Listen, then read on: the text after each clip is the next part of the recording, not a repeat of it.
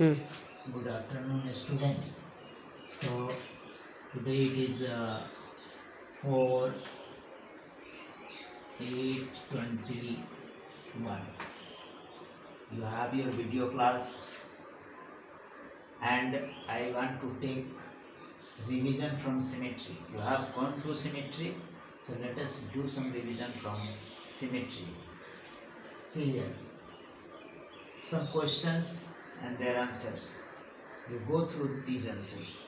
First question: two geometrical figures having both line and rotational symmetry.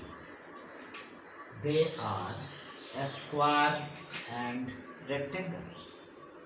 You have seen already that a square has a line symmetry, it has a rotational symmetry also. Same is the case for a rectangle. See another question. A figure has two or more lines of symmetry. Should it have rotational symmetry of order more than one? So go through the answer. Yes, it should have a rotational symmetry of order more than one. Such examples are that of a square and that of a regular pentagon. Is it clear? Now let us see another question.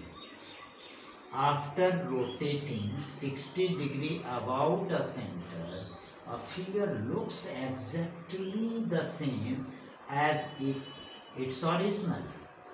At what other angle will this happen for the figure? If it happens for 60 degrees, next it will happen for 120 degrees. So your answer is 120 degrees. Then next question.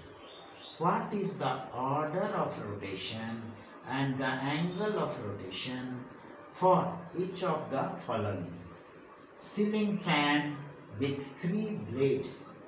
So here the order of rotation will be 3 and it will be the angle will be rotated through 120 degree.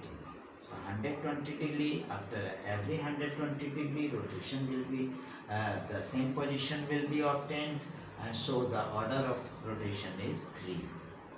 Next, a square. For a square, order of rotation is 4 and angle of rotation is 90 degree. And a rectangle.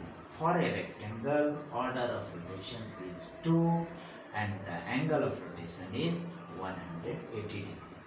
That's all for today. Thank you and have a nice day.